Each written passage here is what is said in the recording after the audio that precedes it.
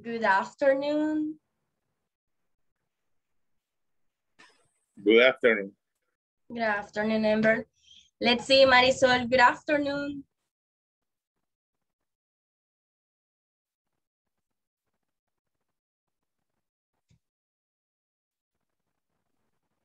Good afternoon. Excellent, very good. All right. Everyone, we're going to wait around 1 minute. Vamos a esperar 1 o 2 minutos más para iniciar con la clase, para ver quiénes más se conectan, right? Okay. Excellent. Get trained.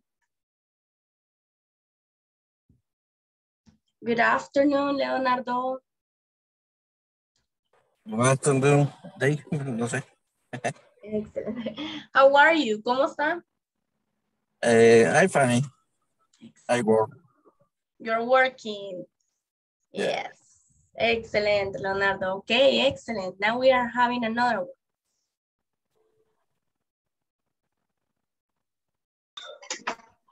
Hi, good afternoon. Good afternoon, Mayra. How are you? I'm fine. Yesterday, I had a lot of work. Really? Yes. I was surprised that I didn't see you yesterday.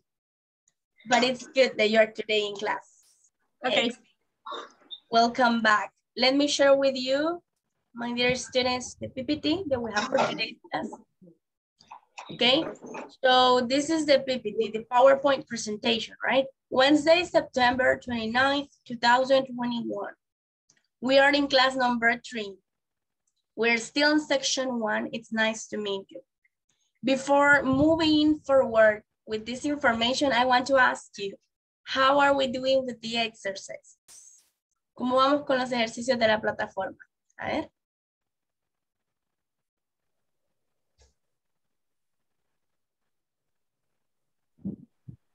I'm not started. You haven't started, todavía no ha comenzado. Ok, tienen que comenzar. Let's see, Leonardo. Me too. Me too. No, qué bárbaro. Yo comprendo que trabajen, pero tienen que comenzar con los exercises. Recuerden que tienen que completar con más del 80% las notas, creo. Así que tienen que comenzar ya, all right? Porque aquí vamos avanzando en el salón de clases, but I also need you to advance in your platform, right? Excellent. All right, let's move on. Do you remember? All right, ayer les mencionaba yo que tenemos una categoría que así se llama. Do you remember, right? A veces puede cambiar de tópico en esta parte, pero siempre va relacionado a lo que vimos en la clase anterior. Quiero comentarles también que si ustedes no pudieron conectarse a la primera clase o a la segunda clase, recuerden que pueden visualizar las clases por YouTube o por Facebook, right? Tienen 2 opciones para visualizarlas y así no se quedan atrás con el contenido. Let's move on. Mention the verb to be. So, do you remember that yesterday I told you that we have 3 verbs to be? Only 3. Let's see. I'm gonna ask Leonardo, which are the verbs to be that we have? I am. No. Am. No. You are. No. Sí. Esos son los possessive. Ayer vimos los 3 verbos to be que tenemos. Verbs to be. Sorry, I don't remember.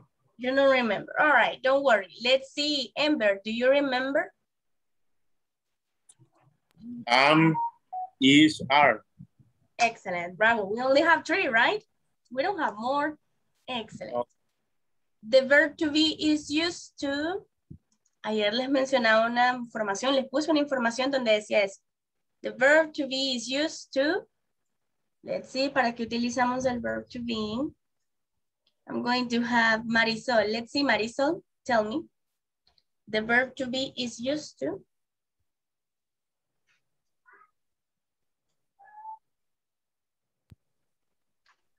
Am, is, are. All right. Esos son los verb to be, exactly. Pero ¿para qué utilizamos el verb to be? The verb to be is used to. Ayer les puse esta information. Para oraciones, All right. para Form formar set. oraciones. All Es right. para lo presente, lo que yo estoy... Ay, no sé cómo decirlo en inglés, pero es Ajá. para hacer oraciones en el presente. All right, excellent, very good. Yes, Mayra, excellent, thank you. Don't forget that we also have a in past, right? But right now we are in simple present. So let's see. Cuando ustedes vean esta pregunta, the verb to be is used to, recuerden esta información. Is used to say something about a person, right? Así son, simplemente eso. Is used to say something about a person, right? Podríamos decir eso. También podemos decir is used to show permanent or temporary quality or state, right? Porque recuerden que el verb to be, los tres que aparecen, son básicamente ser o estar, right? Entonces, cuando nosotros hablamos de una persona, nos estamos refiriendo ya sea cómo es o en qué lugar se está desarrollando algo, right? Entonces, por eso dice, it's used to say something about a thing, de una cosa, or state, de un estado, to show a permanent or temporary quality. Se muestra una permanente o temporalmente estado de calidad, right? También de los trabajos o ocupaciones, inclusive las nacionalidades. El verb to be, como les mencionaba ayer, es the basics, es la base, es the foundation of everything, es la base de todo, right? Manejando el verb to be, ya nos vamos guiando con otros tópicos, pero esto sí es importante. Now, ya voy a regresar a esta slide. Quiero continuar con este recalling previous learning. We use possessive adjectives when, ¿se recuerdan? Eso también se los mostré la primera clase y la segunda. We use possessive adjectives when. Let's see, René Girón. When do we use possessive adjectives?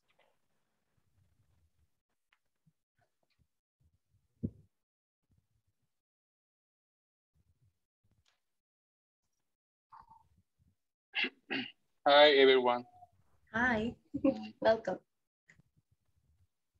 Possessive adjective. ¿Cuándo utilizamos possessive adjectives? When do we use possessive adjectives? Había un cuadrito When, anaranjado. Ajá. um, When we want to express.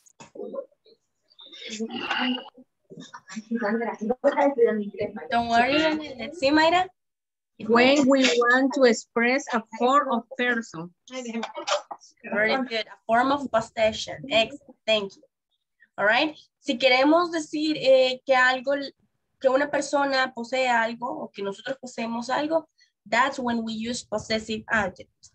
Estaba chequeando la platform y ahí les aparece como possessive pronouns, pero son los mismos, ¿verdad? El my, her, you, she's, todo eso. No, her, perdón. Entonces, either or, ya sea ustedes lo encuentren como possessive pronouns o possessive adjectives, it's the same thing. Es lo mismo. All right, let's move on. I'm going to have this, right? Para los que estaban tomando notas de esto, you may continue as well. Pueden continuar.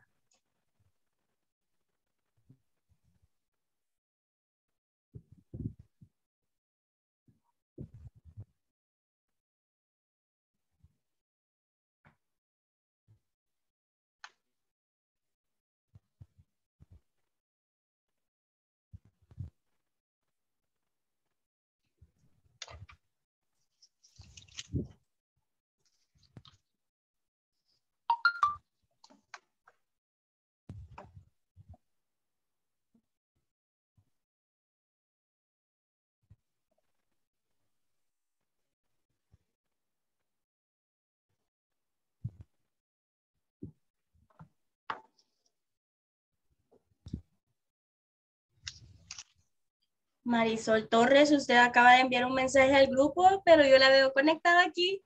What happened?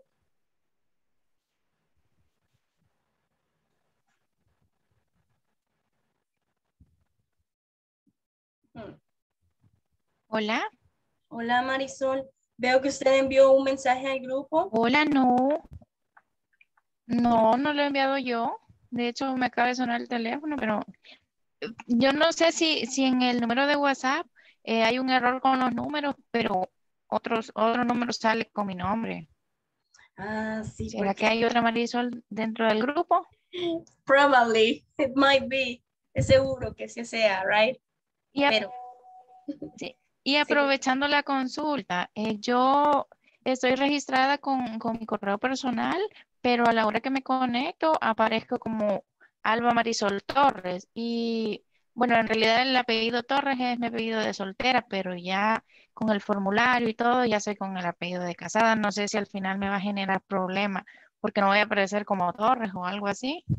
mm, no creo, no estoy segura, pero y si no, usted también puede cambiar. Creo que aquí en Zoom, sí. A donde aparecen los tres puntitos, Hola. aparece una cosa que se llama rename, renombrar, rename. Entonces usted puede cambiar el nombre ahí, si usted desea, pero other than that, no creo que le genere ningún problema. All right. Lo voy a intentar porque como es Zoom o de la empresa, ya es como que mi usuario ya está el Zoom, como que ya con ese nombre. All right. All right. Entonces sí, pero Pero lo voy a intentar, ajá, ojalá no me, sí, si no, pues no espero creo que no le me genere. genere problema. Sí, porque lo que ellos utilizan es el Ok, correo. All right. All right, ok. everyone, let's move on. So yesterday we were watching this information, right? Now we're going to review it. I was explaining to you that this is the verb to be. Am, is, are. Esto es el verb to be. Esos tres son los primordiales, principales y únicos. We can call it that way. And tenemos la full form, que es la forma larga, y tenemos la short form. Les explicaba que era la forma contraída o corta, ¿verdad? Short form, whatever you want to call it. Okay, give me 1 second.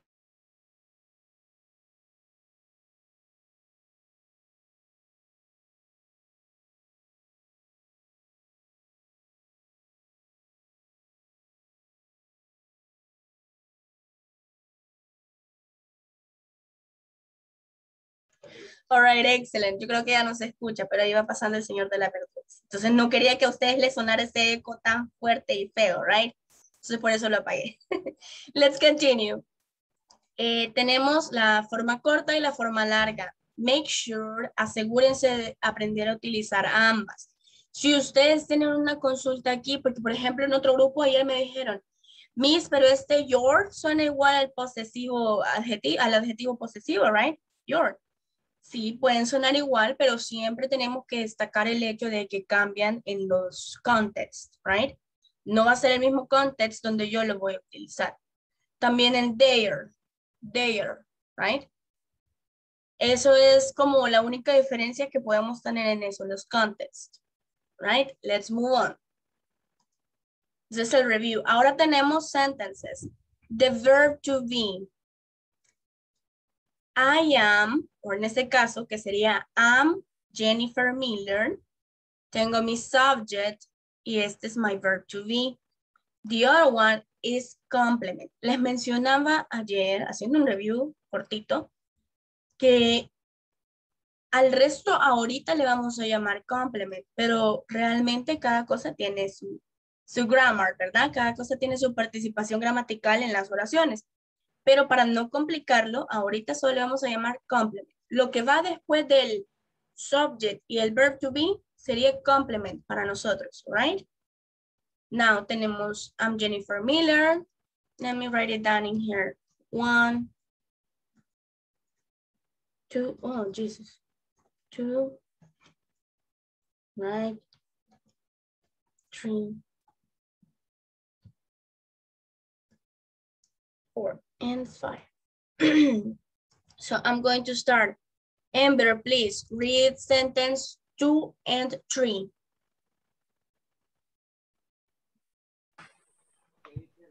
You're in my class. She's in our class. Jennifer is in our class. Excellent, very good. Thank you, Amber. Mayra, read sentence 4 and 5. It's my math book. It's Miller. My name is Miller.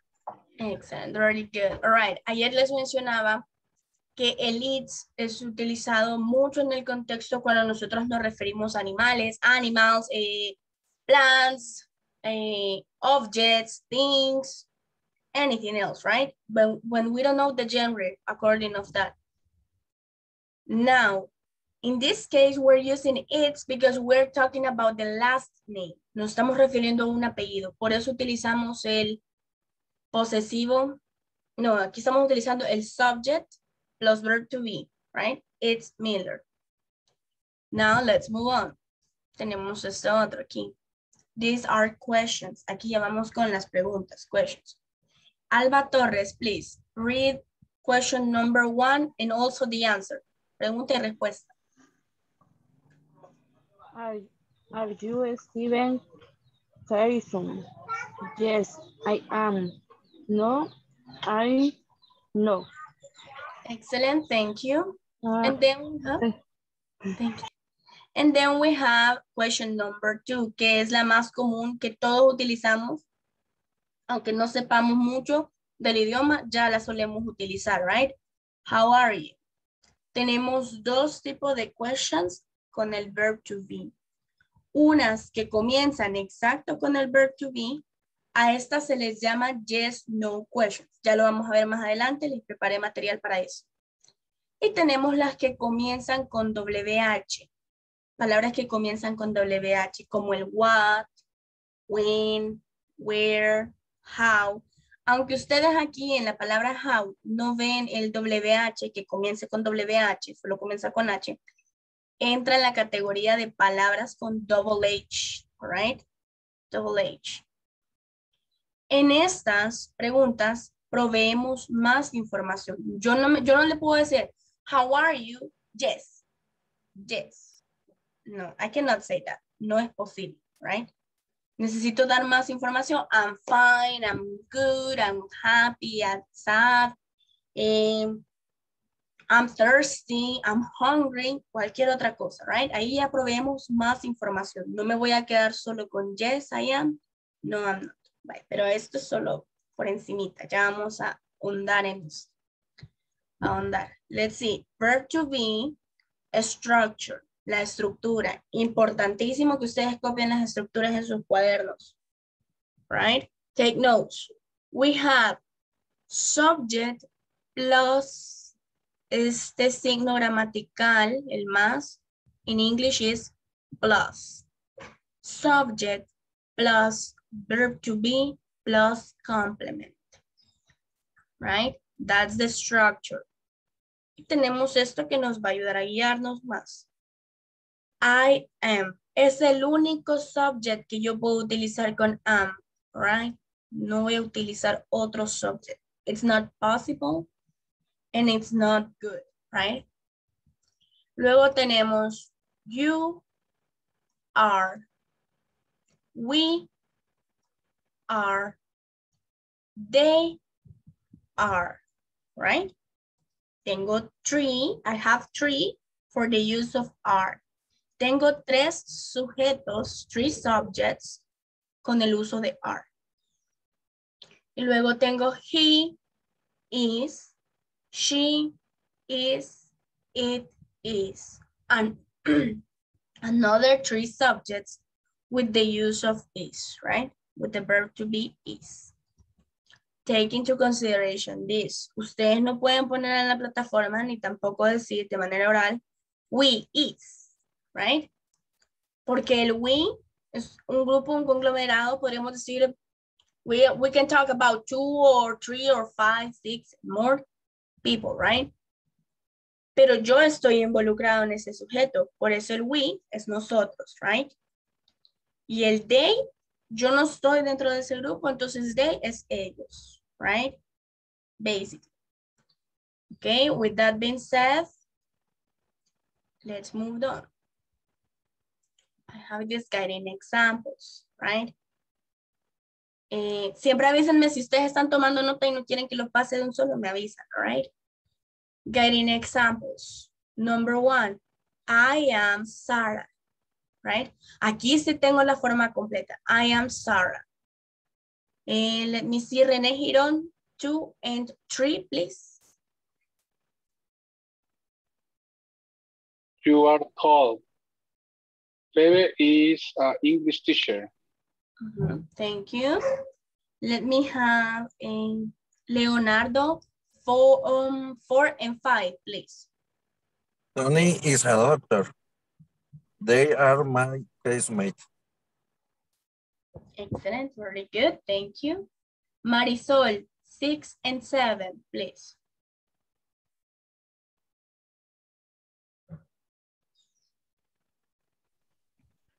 We are intelligent. It is my cell phone. Excellent, very good. It's myself. Excellent. All right, now let's check this out. In number 2, Amber, what's my subject and what's my verb to be?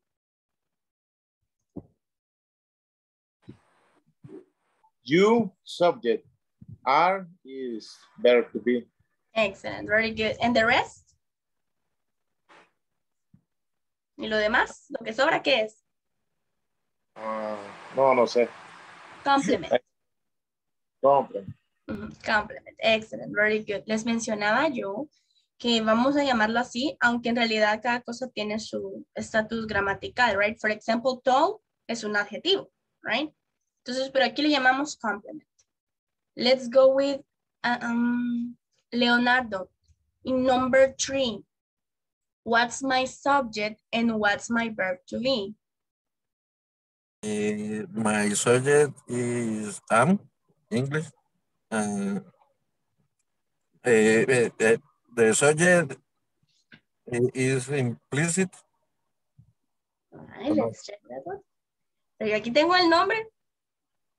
My subject sería el nombre. Fede, And what's my verb to be? Fede. Mi verb to be? No, Mi verbo to be? Sorry. Is a complement an English teacher. All right, the complement is an English teacher. All right. And, no nos confundamos, la pronunciation. Thank you, Leonardo. No nos confundamos con an, porque en realidad an es un artículo indefinido, right? Entonces no podemos utilizarlo y decir que ese es el verb to be, right? En todo caso, Febe, it's my subject. Recuerden que yo les mencionaba que a veces no nos va a aparecer como she, right? Sino que si aparece el nombre del género femenino, sabemos que nos referimos a she. Entonces, ¿dónde estaba aquí? Okay. Febe is my subject, is verb to be. Okay. Right? Excellent. Very good. Number 4, Alba Torres. What's my verb to be? In number 4, only the verb to be. Verb to be is subject, Tony, complement, a doctor. Excellent. Very good. Very good. René Girón. Number 5. What's my subject and what's my verb to be?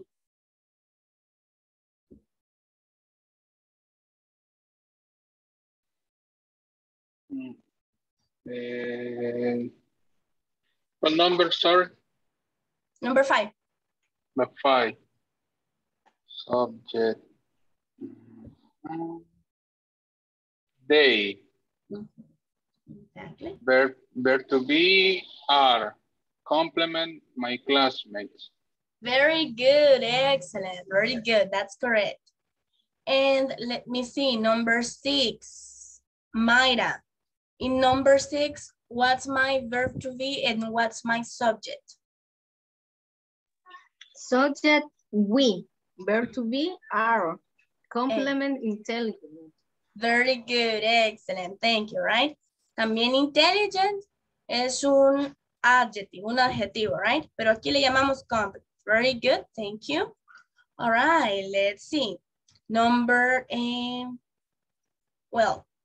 7. Un tip que les va a funcionar, aunque ustedes vean que aparece a veces cell phone, classmates o Sarah, el subject a ustedes aquí les aparece directamente. Y un tip que les va a funcionar es que para los statements or sentences, para las oraciones, después del sujeto va a ir el verb to be, right? Entonces lo primero es el subject. Let's see, I'm going to have Marisol. Number 7. What's my subject and what's my verb to be?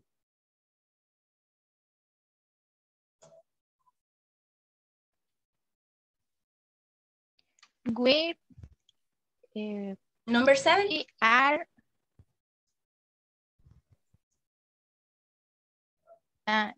yeah.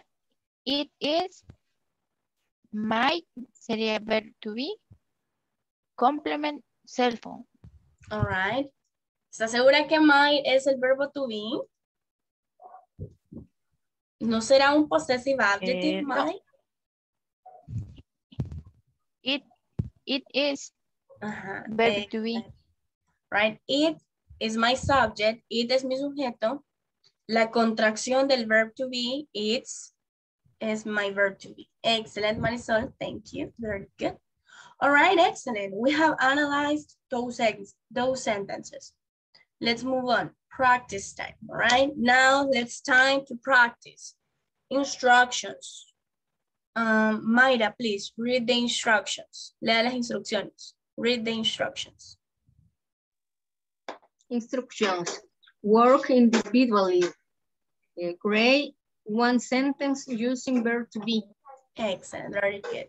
Bien simple, ¿verdad? Solo vamos a crear una oración utilizando el verb to be.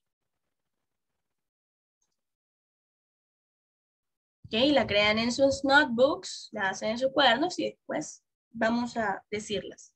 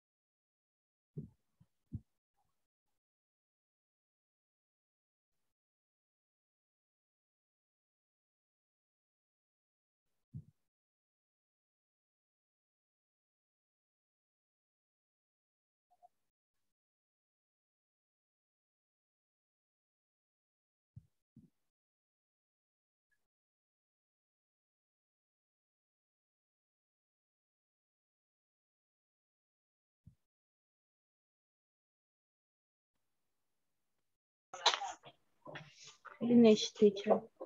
Good, excellent. I'm finished. Excellent, very good, right? Let's wait one more minute and then we start sharing. You finished, Leonardo? Yeah. Ok, vamos a esperar un minuto y comenzamos a compartir, right? I finished. Excellent, very good.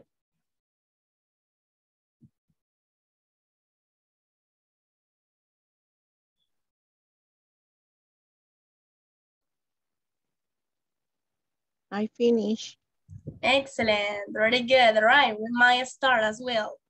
Let's see, I'm going to start with Alba Torres. Tell me your sentence. Okay, teacher. Matilde is a student. Excellent, very good. That's correct. Thank you. Let's go with Mary. It's tiring to work late. All right, that's correct, very good.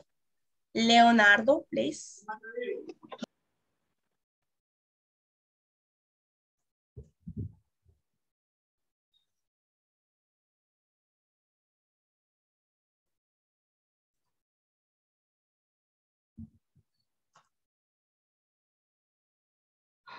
It's not anymore. Let's see, René Girón, please.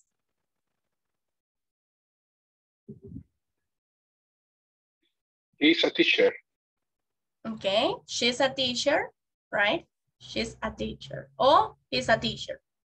No le escuché bien su subject. ¿Puede pronunciarlo de nuevo? He. He, all right. He is a teacher. Excellent, very good, thank you. Disculpas que no le había escuchado y creí que era she, all right, thank you. Ember Dominguez, please. I am in classroom. Excellent, very good. Mayra, please. They are not in the room. They are not in the room, all right, very good. Excellent, in negative. All right, I'm going to have Marisol, please.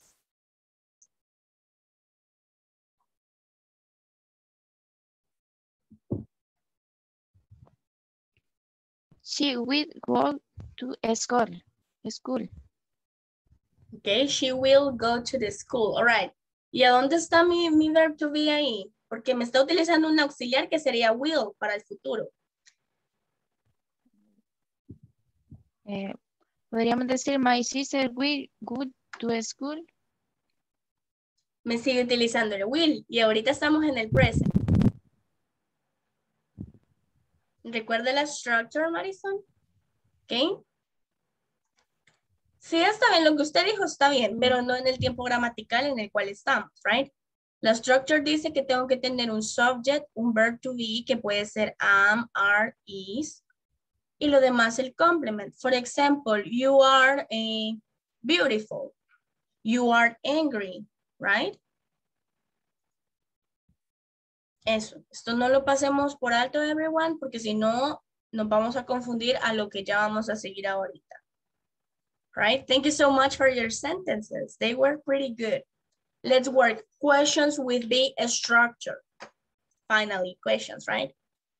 We have verb to be plus subject plus complement plus question mark.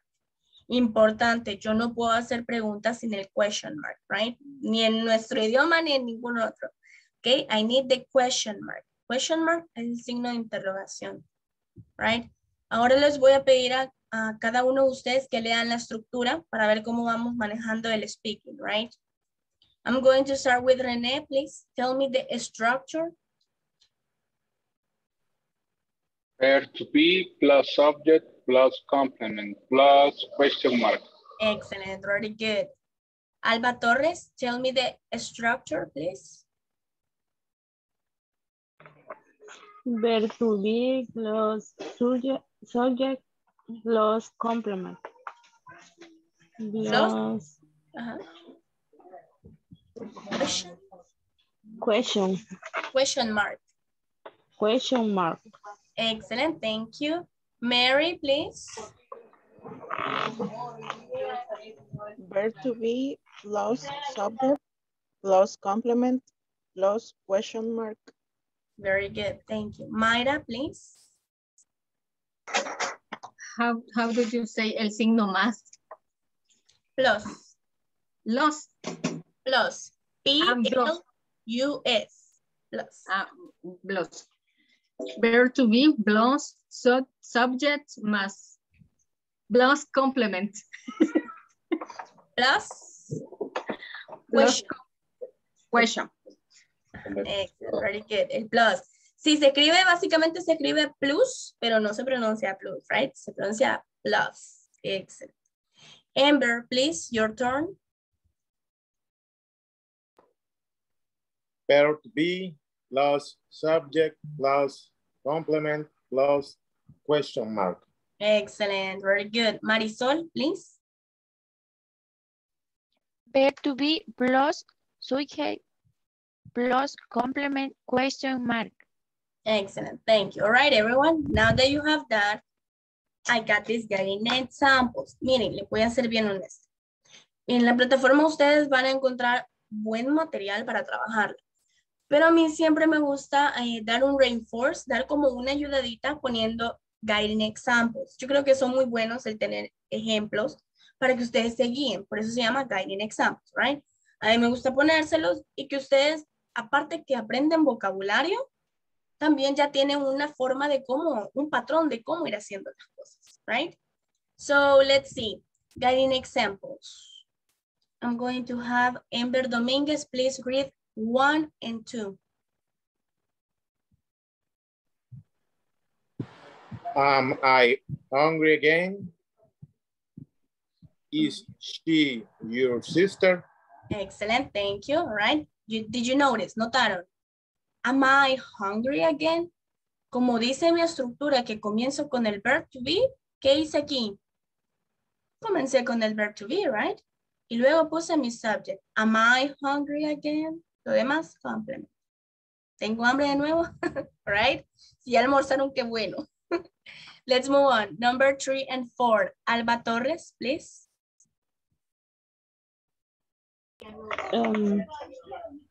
Are we students? 3 and 4. Ah, okay. Sorry. Is Paulo your boss? Excellent. Is Paulo your boss? Y como ya dijo la 4, are we students?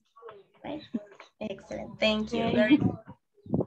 I'm going to have Mayra, 5 and 6. Are my parents angry? Angry? Mhm. Is it my cat's all? Excellent. Very good. Thank you. Rene Giron, number 7, please. Are you free today? Exactly. Very good. Thank you. All right, everyone. Thank you so much for your participation. You may copy as well some of these examples. Pueden copiar algunos de estos ejemplos si ustedes gustan para que lleven un patrón porque después les va a tocar a ustedes, right? So you may as well copy some examples.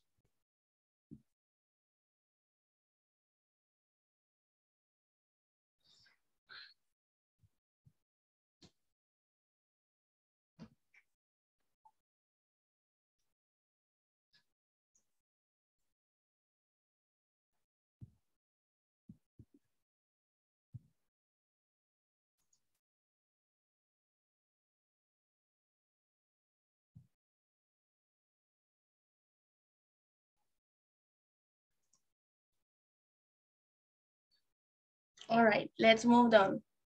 Practice time, instructions. And let me see. Amber, please read the instructions.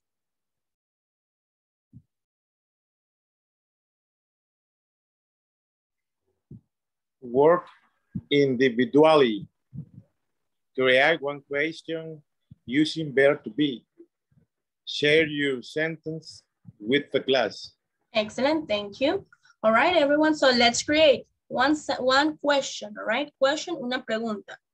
We're going to create one question using verb to be. Recuerden la estructura y eso les va a facilitar el proceso. Right? Let's work on it.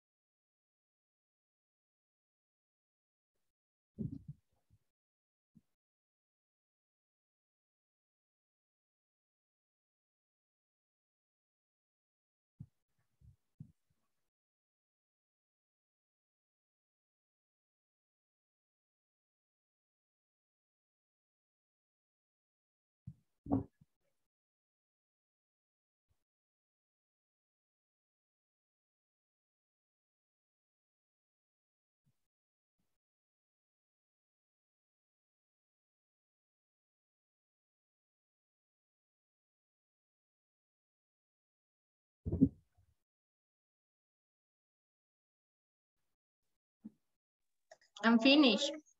Excellent, very good. Me too. Very good, excellent. All right, we might start as well. Let's see, Mayra, tell me your sentence. Your question, sorry.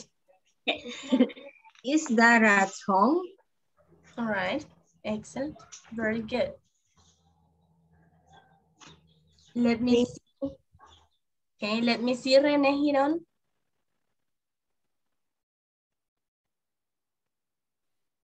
Are you any question? Are you? Any question? Are you any questions? Ok, entonces ahí estoy preguntando. ¿Qué quiere preguntar ahí, René? Veamos. ¿Tienes una pregunta? Ajá. Que si tiene una pregunta. Tienes una pregunta. ¿Tienes Mi una? pregunta. Ok, vaya. Para eso vamos a utilizar un auxiliar. Todavía no hemos llegado a esa parte. Se utilizan los auxiliary verbs, right? Tenemos el do. Do you have any questions? Así se aplica. Okay. Entonces, aquí no podríamos ponerlo porque si usted dice, are you a question? Es como si dijera, ¿eres tú una pregunta? Right? Excellent. Very good. Let's see. Let's try to create another one. Let's see, Amber. Are we in danger? Excellent. Very good. Mary. Are you sure what you say? Are you sure what you're saying? Excellent. Very good. Let's see. Alba Torres. Is Maria your mother? Bravo. Excellent. That's correct. Marisol, your sentences. Your question, sorry. Su pregunta.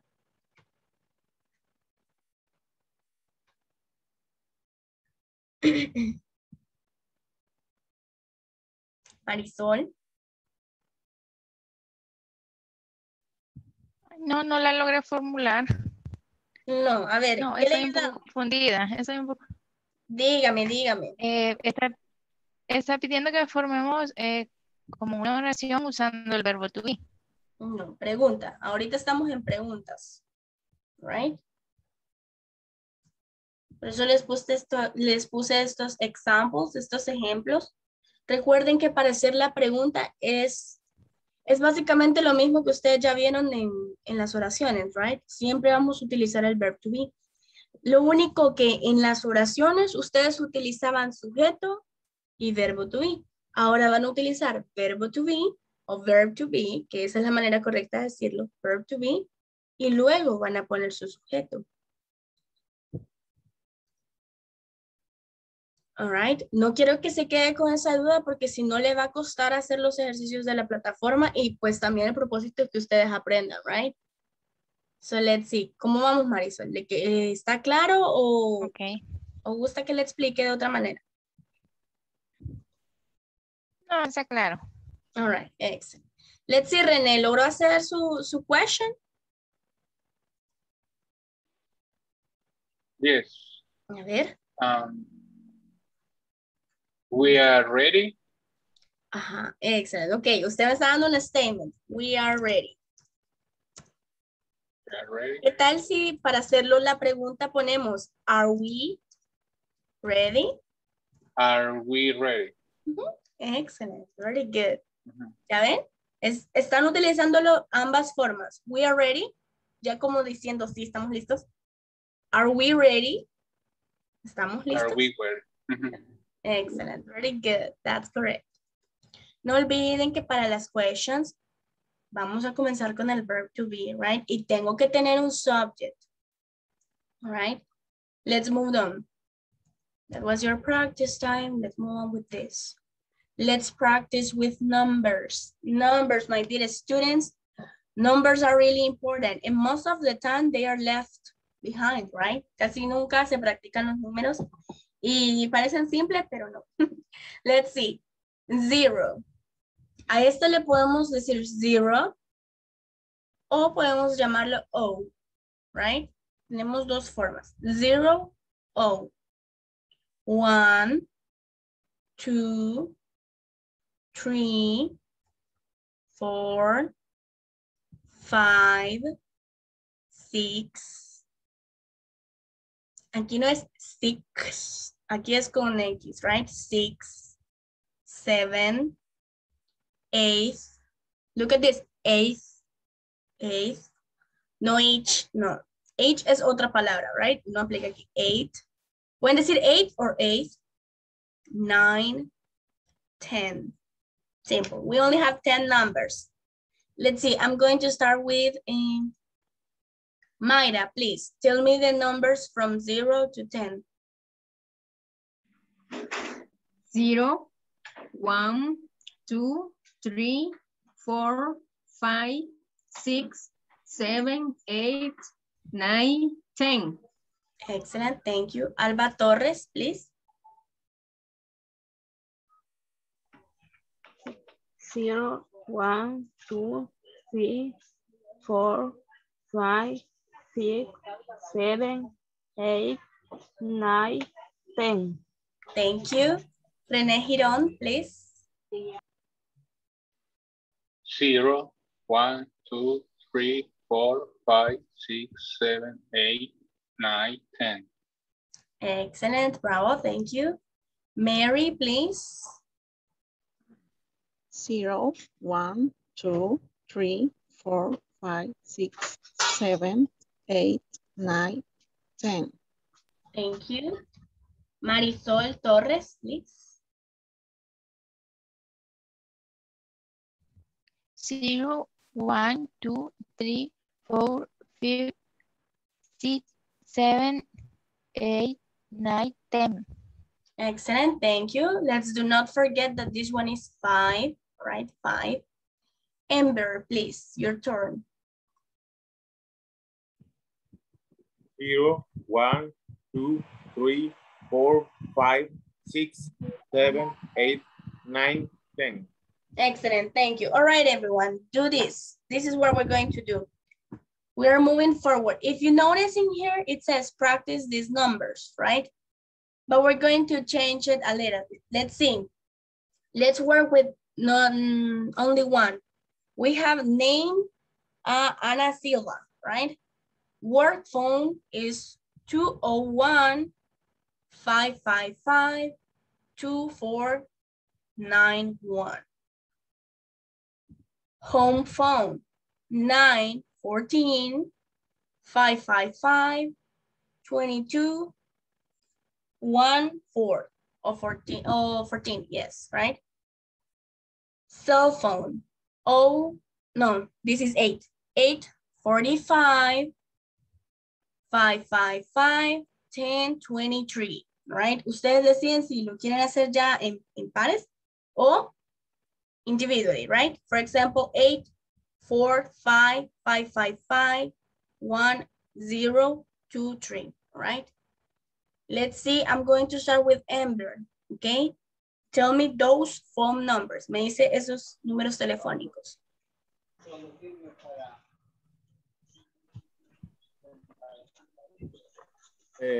845-555-1023. All right, that's the cell phone, right? What about the work phone? Okay.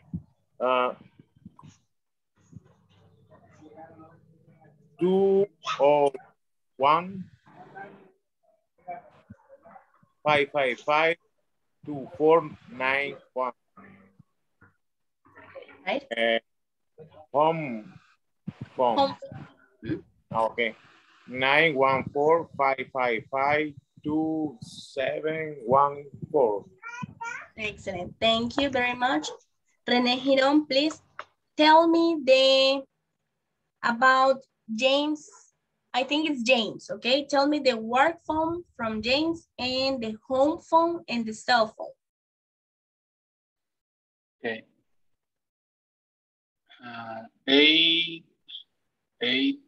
800-555-8893.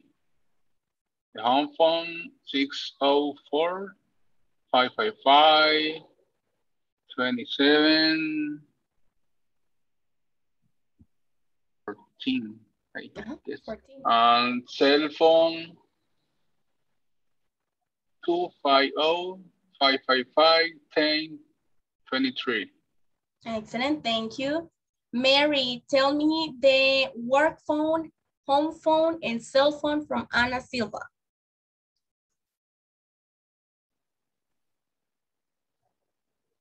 Work phone 201-555-2491. Home phone 914-555-2714. And cell phone 845-555-1023. Excellent, very good. Alba Torres, tell me the work phone from James, home phone, and cell phone. Okay. Work phone 800-66. 55. Perdón, excuse me. Mm-hmm. 55-588-93. Cell phone 2 6. 5. Cell phone. Ya van el cell phone. Okay, cell phone. Cell phone 2 50-555-1023. All right, excellent, thank you. All right, let's check this, everyone. Let's see. We have these cell phone numbers. If you notice, we have 3 different ones, right? We have work phone, we have home phone, and cell phone. ¿Qué sería el work phone, Mayra? ¿Cuál sería el work phone?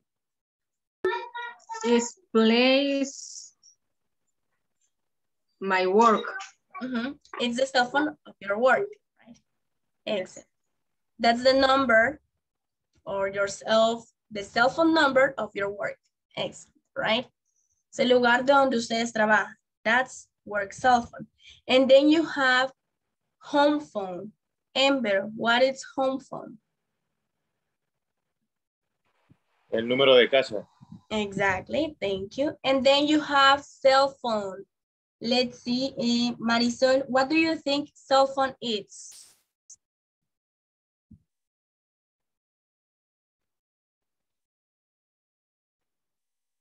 ¿Sería el número de celular? Exactly, very good. Quería dejar bien establecido esto porque a veces tenemos a confundirnos, right? Con el home phone y el cell phone. Usualmente el home phone siempre decimos, hey, that's my phone or that's my phone number. Pero no hacemos el hincapié en que es home phone, right? That's one thing. Now, listen. For tomorrow's class, we're going to work with this and this, all right? This is the example. Question, what's your phone number? Answer, my phone number is 7032-0085, right? Esto solo es para práctica, pero lo vamos a hacer mañana, right? Quería de nuevo insistirles en que comiencen ya en la plataforma, porque si no les va a agarrar la tarde, all right? Y aparte, si ustedes necesitan ayuda con algún exercise, no duden en decirme, déjenme ver, quiero dejar de compartir esto. A ver, quiero compartir esto otro con ustedes. Ok, let me see. Aquí está.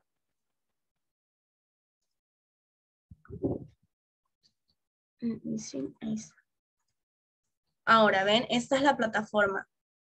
En serio, quiero que vean los videos. Exactamente casi lo mismo que yo les estoy poniendo a ustedes, es lo que aparece en los videos.